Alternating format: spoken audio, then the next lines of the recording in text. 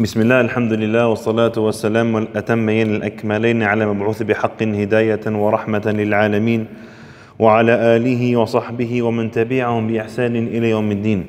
اللهم علمنا ما ينفعنا وانفعنا بما علمتنا وزدنا علما. All praise is due to Allah. We praise Him, we seek His help and we seek His forgiveness. We seek refuge in Allah from the evil of ourselves and the evil of our actions. Whomever Allah subhanahu wa ta'ala guides, none can misguide. And whomever Allah subhanahu wa ta'ala leads astray, none can guide. And I bear witness that there is no God or deity worthy of worship but one, Allah alone. And I bear witness that Muhammad sallallahu alayhi wa sallam is His slave and His messenger. I ask Allah Azza wa Jal to teach us what benefits us and to benefit us with what He has taught us and to increase us in Islamic knowledge. I ask Allah Azza wa Jal to reward and bless each and every single one of you for attending and to make this heavy in the scales of your good deeds. And lastly, I ask Allah Azza wa Jal to protect, safeguard and grant victory to the greatest people alive in our era, the people of Palestine. He is all capable, inshallah. Amma ba'd, we continue on with the story of Yusuf alayhi salatu wasalam. We are still at phase 2. In the last lesson, we discussed the scandal that Zulaykha, the wife of Al-Aziz, did. She went and tried to rape Yusuf alayhi salatu wasalam. So she ran and he ran. He ran to the door to open the door and run away. She ran to the door to stop him from opening the door, and she pulled his shirt. In that moment, the husband walks in. The husband walks in, and he had a witness. She claimed that she was the one that was getting raped, and then Yusuf alayhi salam, he said no, she tried to seduce me, and then the witness was there to prove the innocence of Yusuf alayhi salatu wasalam by explaining the rip from the shirt of Yusuf alayhi salatu wasalam. Then we realized, we dissected the whole topic, we realized the personality of the Aziz, the minister, and the personality of his wife, Zulaykha, and that she was the man of the house, she was the one in authority, she was the one in power, and he was the youth. The reply of the minister was, Yusuf, a'rid an hadha. This is important for what's going to happen today. Yusuf, a'rid an hadha. Don't mention this to no one. And you, tubi, do repentance. Innaki kunti min al-khati'in. You were of those who did a mistake.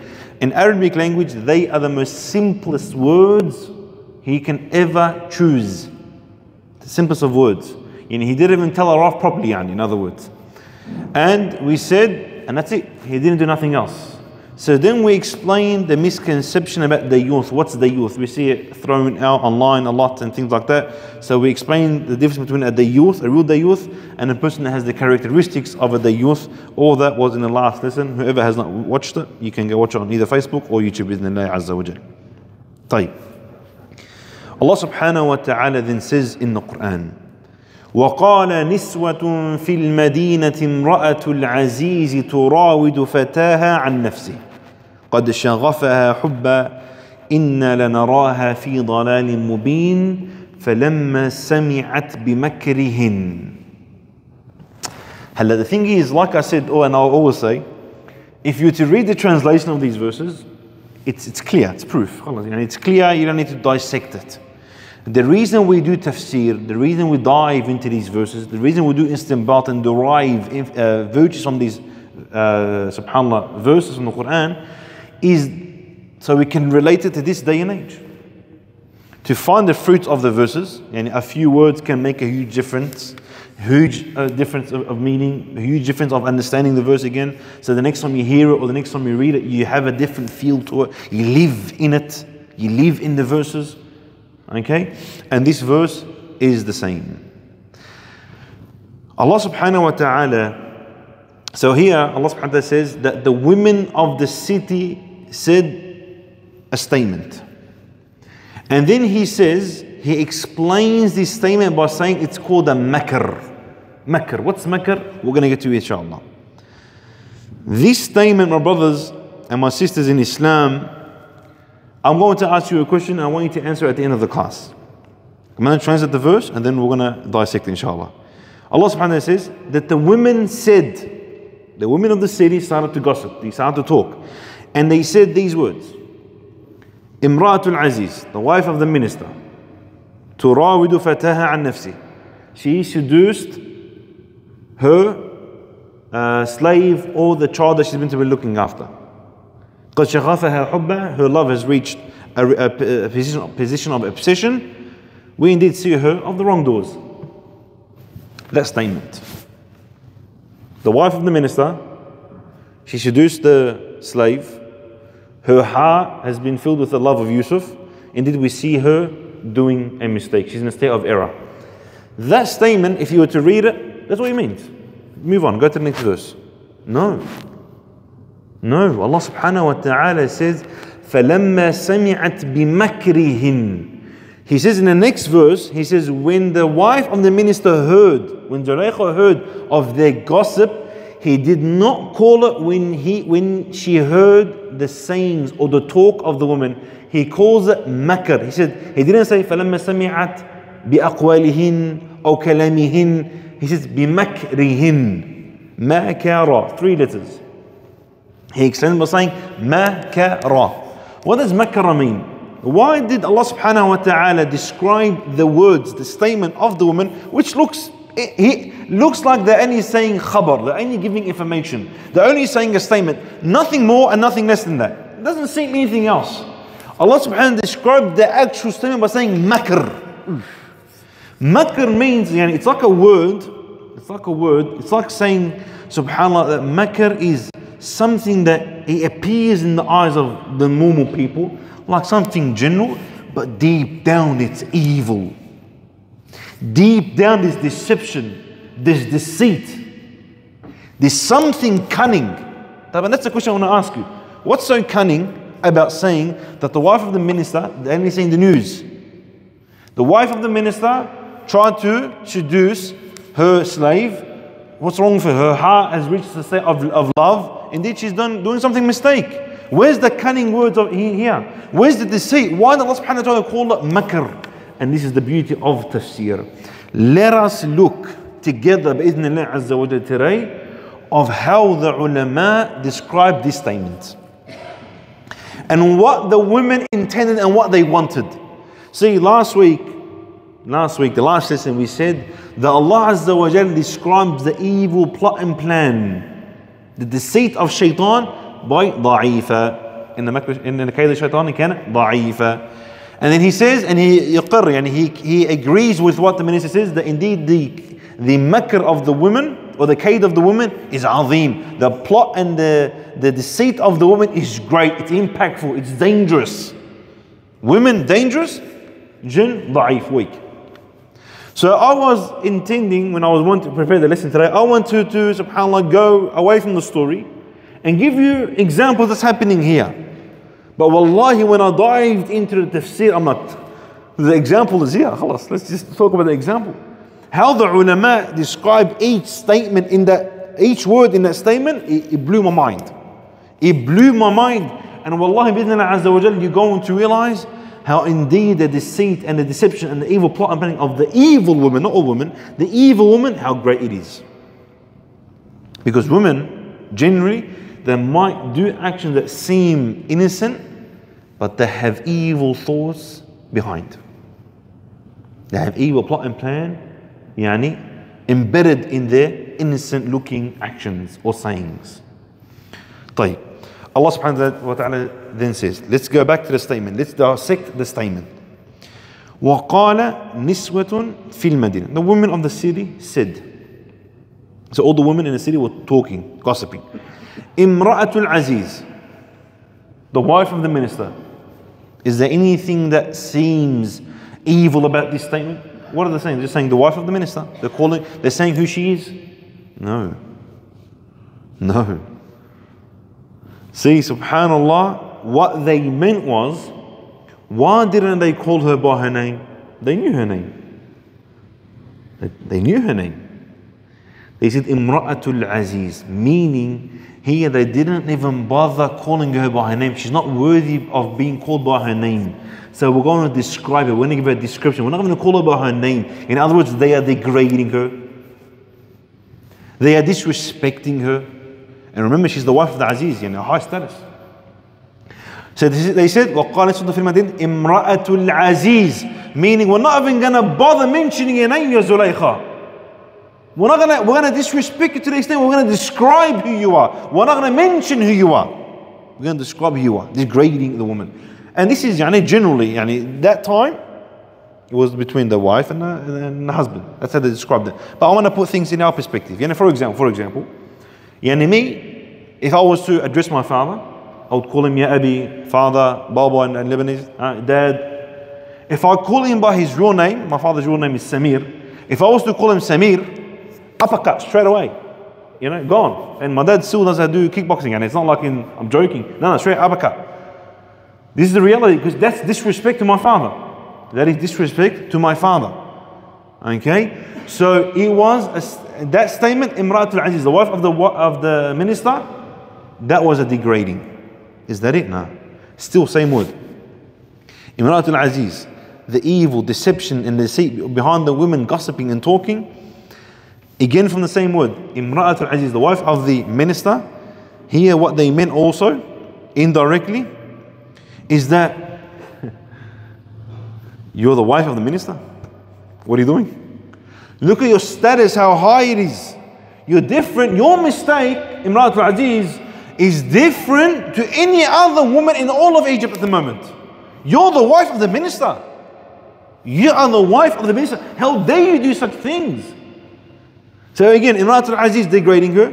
Imra'atul Aziz, you have a high status. And what you did is even worse.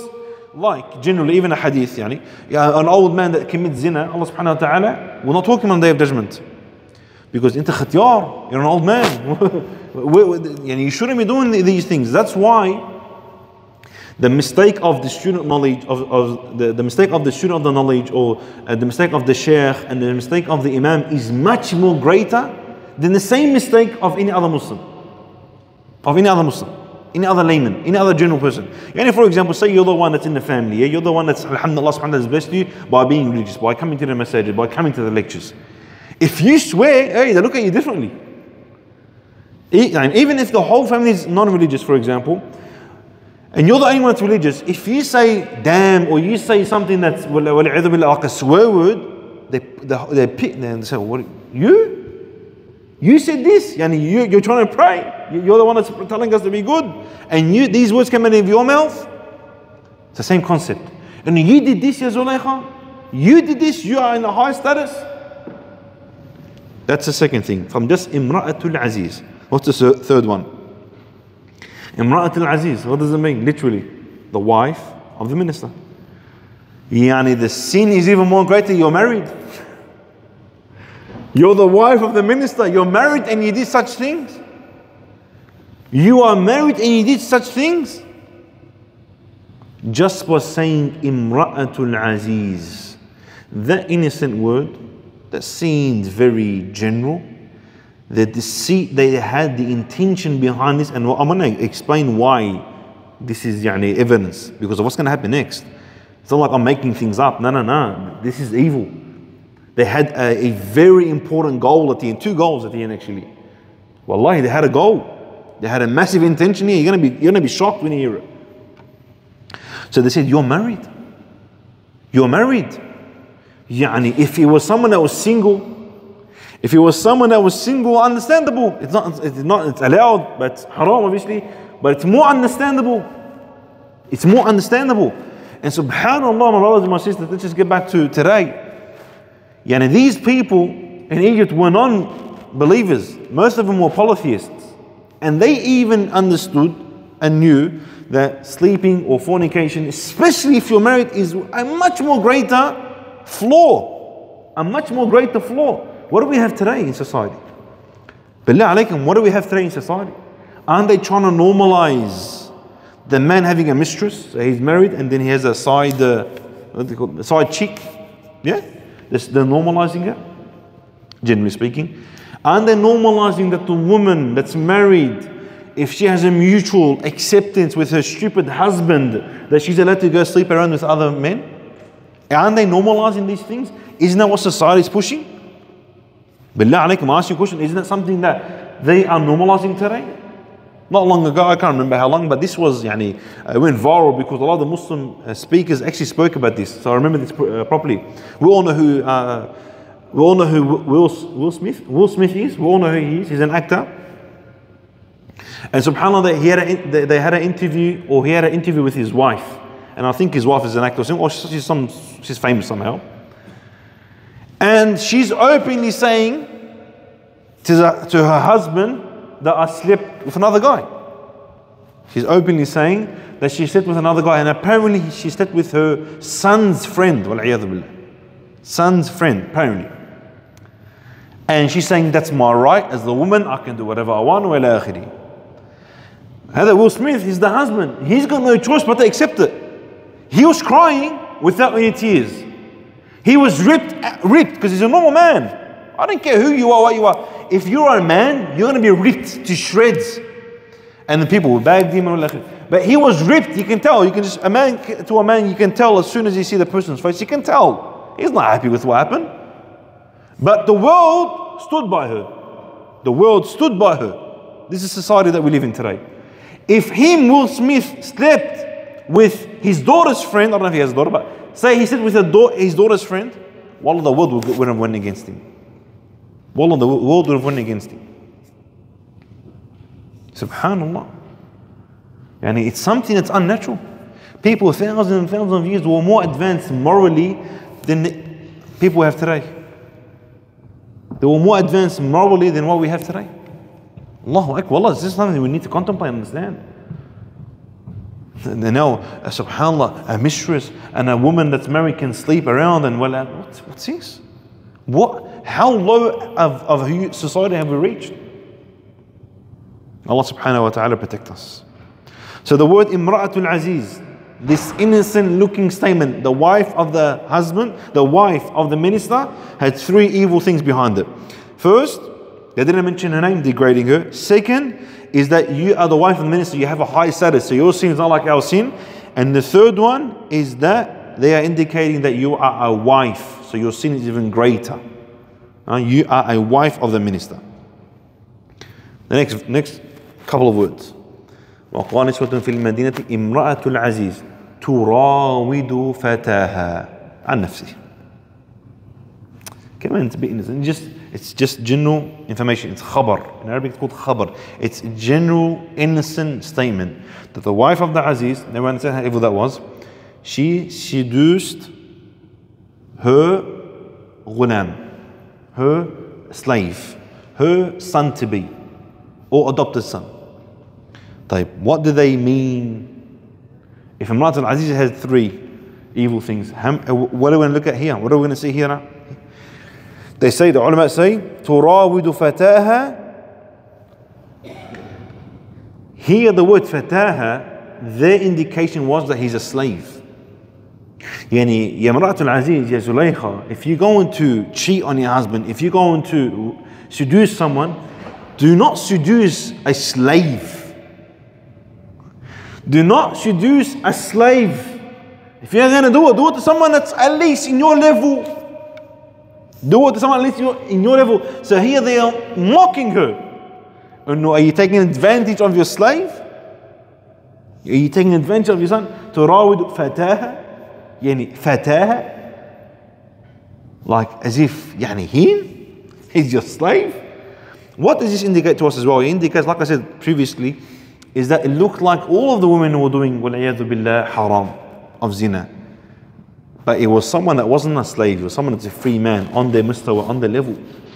So they are shocked when you did it with someone that's less, a slave. For them it was an object, وَالْعِيَاذُ بِاللَّهِ. And obviously Yusuf was no slave.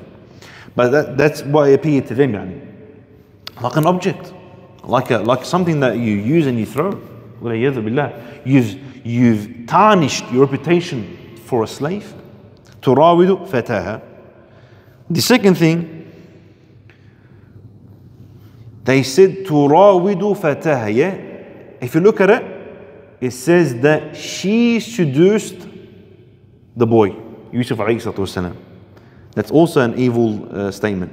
If you were to look at it in this way, instead of Yusuf alayhi salatu wasalam coming and seducing you, a guy does it to a woman, you did it to him. Also an embarrassment. Also a type of mockery. Also a type of deceit. Makr. And the third one, too. Just the letter ta. تراود فتاها عن نفسه. If you look at some of the translations, it says seduced, past tense. No. In Arabic it says turawidu, not rawadat, turawidu. That she seduced him and she's going to continue on seducing Yusuf alayhi salatu wasalam. So in the past and in the present and in the future. Just with the letter ta. تراود فتاها عن نفسه. Allahu Akbar. General statement. It is all a general statement that now you can, when you dissected it, you see how evil these women were. Innocent statement that, subhanAllah, no one will ever give her a second thought. They have tarnished her. Bahdaluha, they embarrassed her. Sharushahwa is this. They wiped the floor with her up to here. Did I finish? No. Wallah, I didn't. قد شغفها حبا. What does قد شغفها حبا mean? It means her love to a slave. Her love to this young boy has become an obsession. She's obsessed with him. And the sickness obsession, not obsessed a little bit, no. She became sick. She did not act, she did not move, she only was thinking about him and only, and how am I going to introduce him, how am I going to able to rape him, how am I going to able to sleep with him, what am I supposed to do, how am I supposed to prepare myself. خلاص شغفها حبها. Her mind and her heart is only about Yusuf alayhi salatu wasalam. That's it. All she was thinking about was Yusuf alayhi salatu wasalam. Obsessed. She was obsessed. Then they say, "Inna lanaraha fi dalalin mubin." Indeed, we see her in a state of error. Of error. What she's done is a big mistake. So what is all this about? What's all this about? They said this statement. All of what they said, that Imra'atul Aziz, by degrading her, calling her a wife to the minister. How can you do this? You're a married woman. And you did it to a kid instead of the kid doing it to you. And you done it once, you're going to continue on doing this. You're obsessed with him. All of that for what? All of that is for them to see Yusuf alayhi salatu wassalam. All of what they said, the deceit, the entire gossip, their priority here, their intention here, their objective here was to lay eyes on Yusuf alayhi salatu wasalam, because they've never seen him, they've only heard of him. They've never seen him before. The whole statement, the deceit behind the whole statement, this is the evil plot and plan of women. Wallahi, one word looks so innocent and they had so much evil thoughts and so much evil behind it. The deceit of the woman. Inna la naraha fi dhalalin mubin. What does inna la naraha fi dhalalin mubin? That we've seen her, subhanAllah, in a state of error. What does that mean? Is that it? Khalas? Just deceit? No. This was an open challenge to Zulaykha. Open challenge. How? This is an open challenge. They want her to know this. They were talking behind her back. This information, they knew it was going to get to her. They knew this information was going to get to her. And when they said, "Inna la naraha fi dhalalin mubin," we see her in a state of error. She's done a massive mistake. It was an open challenge that us, who are lower than you, Zulaykha, lower than you in status, if we were put in the same situation, we would never ever do what you did. So in other words, we are better than you, Zulaykha. You're showing off at us for what? All the challenge. Women all do is challenge themselves. The problem we have today with the women. Allahu Akbar, man. You worry if you take your wife to someone else's house, if she has something, he's going to have something, and go this and the continuous challenging between the sisters, those who do not fear Allah Azza wa Jal. She's got a car, you're going to get a car. He got a gold, you're going to buy her gold. If you, Wallahi al-Azim, it's a massive problem. But the challenge that women challenges her constantly is because that's how they are. Especially when they have this world that they're number one priority in life. So it was an open challenge to Zulaykha. طيب بالله عليكم, I ask you a question. Did any of us Two things. I'll ask you two questions. The first one is, how innocent was that statement? Did you ever think that all the evil was behind it for them to see Yusuf alayhi salam, that statement, that innocent statement? Did you ever think that? Did you ever come across that? No. I'm pretty sure. Allah Alam. The second one is, didn't we ever question ourselves, man, how did they find out? How did the women of the city find out? Because when the minister said to Yusuf alayhi salam, "A'rid an hadha," Yusuf, keep quiet about this. Do you think Yusuf's going to go spread gossip? No. So we've got three other options. We have three other options. Either the minister himself, meaning the husband, which highly doubtful. You highly doubt it, because he doesn't want to embarrass himself even more. The second one could be the witness. He went, but that's also quite doubtful because he sided with her at the start. He wanted to prove her innocence, as we mentioned last week. So come in, that's kind of doubtful. There's one more person, her herself, Zulaykha. Zulaykha was the reason behind the gossip. The wife herself was the reason behind the gossip. Kif, how? Well, and this makes the most sense, Allah Ta'ala alam. Zulaykha was a woman of status. She was a woman that was very popular. Obviously she had friends. And these friends seemed like they sucked up to her, because she had money and things like that. And that's what you see in society generally. They're licking her boot, as they say today. So what happened was, when Yusuf, subhanAllah, rejected her, she couldn't cope. So she had to vent. She had to vent. She's not going to vent to her husband. She's venting to her friends, so-called friends. And she's told them about what's happened. These people are evil. These people aren't her friends for the sake of Allah Azza wa Jal. No. Any friend that you have is not God-fearing. There's evil behind them. So these are the women, Wallahu Ta'ala alam, they're the ones that kept spreading the news in the city. So she informed them, they went out and informed others. Why? On what reason? Why? Why did you vent to them? I need to vent. I need to vent. Today, the sisters, today, Wallahi al-Azim, they call people into their houses and they vent about their family problems, their husband is an issue, their kids, and wa ila akhirihi. To who? To people that do not fear Allah Azza wa Jal. To people that do not fear Allah Azza wa Jal. They are the worst of people. Be careful who you're talking to, sister. This is more to sisters more than the brothers. Wallah, and brothers, if you're here, tell this information to your wives or your wives to be. Be careful who you speak to. Zulaykha thought these were her friends. They went and kharabuddin, they went and exposed and caused fitna in all of Egypt. Wallah al-Azim. We have sisters who invite, they say they're religious, they invite over people that don't pray, people that don't wear hijab. Brother, I ask you, sister, I ask you, Wallah al-Azim, I ask you, lillah. I make an oath here. So you have to answer this, bi'idhnillah azza wa jal. How can you invite someone to your house? How can you trust someone that has betrayed Allah Azza wa Jal? They have betrayed someone more valuable than you'll ever be. They have betrayed Rabb al-Alameen. They don't pray, they betrayed Allah. They don't wear the scarf, they betrayed Allah. They don't fast, they betrayed Allah Azza wa Jal. The one, Allah Azza wa Jal, the one has given them things that are priceless. What have you given them? Allah subhanahu wa ta'ala has given them things that are priceless and they betrayed Him. Why wouldn't they betray you? They ask yourself.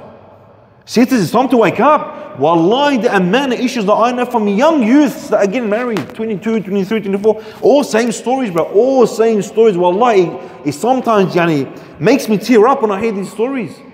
Wallahi, it tears me up. I don't want to mention things because people will know what I'm talking about. But Wallahi al-Azim, it tears me up. 1, 2, 3, 4 boys, 5 boys. I've never met them. I told them their story. I told them why they divorced. All because of the same thing. This woman, his wife, befriended this woman. Either this woman is not God-fearing, she's not married, she's subhanAllah, she's not married, so she's jealous, she wants the husband. Or this woman is unhappy in her marriage and she wants to destroy another marriage. It is so common in the ones who are getting married at a young age. If the women aren't strong enough, if they don't have a strong personality, well, I'm telling you this as an advice. Make sure you tell your wives, be careful, your friend. The Prophet ﷺ, what does he say? He says, وَلَا تُصَاحِبْ إِلَّا مُؤْمِن. Do not accompany except a believer, not a Muslim. Not a Muslim here. Mu'min, a believer. Even that believer, do not tell him everything. What happens in the household stays in the household. It stays between you as a wife and you as a husband. That's it. Don't even get the kids involved. Wallahi al-azim, the amount of people that just talk, vent. I'm venting, brother, I'm venting. And they go to other people and they are protected by law not to talk. I mean, any woman that doesn't talk. Wallahi al-azim, something that we need to understand. Sisters, wake up. Be careful who you're befriending. Be careful who you're befriending. That person can be the one and the main reason why your marriage will be destroyed. The shaytaan, his goal is to destroy family households, husband and wife. Why? As soon as the family is destroyed, the kids are destroyed. Those kids who are destroyed, their kids are destroyed. Wallah, I've seen it. Most of the people who are troubled, may Allah subhanahu wa ta'ala protect the kids. You know, Wallah, I don't blame the kids anymore for anything. Wallah, I don't blame the kids anymore. It's the parents. Sorry. I've come to an agreement. Every kid is innocent. Every kid is amazing. It's the parents. It's the parents. When you destroy your family, for what? Why? I don't love him anymore. After what? After what? Akhi, there's no love. Put rahmah. Put mawaddah. Put the mercy. Think about you. Don't think about yourself anymore. Think about the kids. You want to live for the kids, bro? Get them with time, man. Oh, that's it. We'll put them in school and that's it. The schools will look after them. Shalom askhar. What's his joke, man? You're going to be held accountable for these kids. The shaytaan's objection is to destroy a family because he destroys communities. So if he doesn't work with his waswasa, which is weak, come to an agreement that's weak. Who does he send? Women who their plot apparently is stronger than the shaytaan. That was my whole lecture today. That is my whole lecture today. That's how I turned the whole lecture around. To explain that the kaid and the plot and the plan of the shaitan is weak and the plot and plan of the woman is strong. The shaitan uses the women to destroy the communities. The evil women. The women that do not fear Allah Azza wa Jal. We need to be careful. We need to make sure and do not be very obsessive, but we need to educate our women, our wives, our sisters, our daughters, our mothers. Do not befriend except the person that fears Allah Azza wa Jal. Do you know how? As soon as you utter your mouth about someone, that person says to you, look, please, fear Allah Azza wa Jal. I don't want to talk about no one. I don't want to talk about no one. That's the person you hold on to. That's the friend you hold on to. And sisters, another thing I want to mention to you, sisters, pay attention. Sisters, pay attention. That group that you have, that you go to Brody to have coffee with, and you talk about that woman and that woman and that woman, wallahi al-azim, that group will go to another group and they'll talk about you. You're not special. If they're talking and eating the flesh of another woman's sister, they're going to eat your flesh. They're going to backbite you and slander you. Khidiyya qa'ida. This is a principle and this is the reality. This is the reality. وَلَا تُصَاحِبْ إِلَّا مُؤْمِنٍ. The Prophet, Allah subhanahu wa ta'ala calls this fitna. He says about the people who are gossiping and tail carrying, the women who are very often they're doing it in the family. He says, لَا يَدْخُلْ جَنَّةً نَمَّامٍ. You're not entering Jannah, woman. Sister, you're not going to enter Jannah. You, the sister that goes from house to house to destroy house to house, wallahi, you will not enter Jannah. I didn't say this. The Prophet ﷺ said this. لا يدخل جنة نمام أو قتات. He or she will not enter Jannah, the one that tail carries. The one that gossips. The one that slanders. You don't enter in Jannah. Allah subhanahu wa ta'ala described this fitan of tail carrying as something that is greater than killing. Because it kills you slowly. It can destroy a whole person. It can kill a person while he's alive.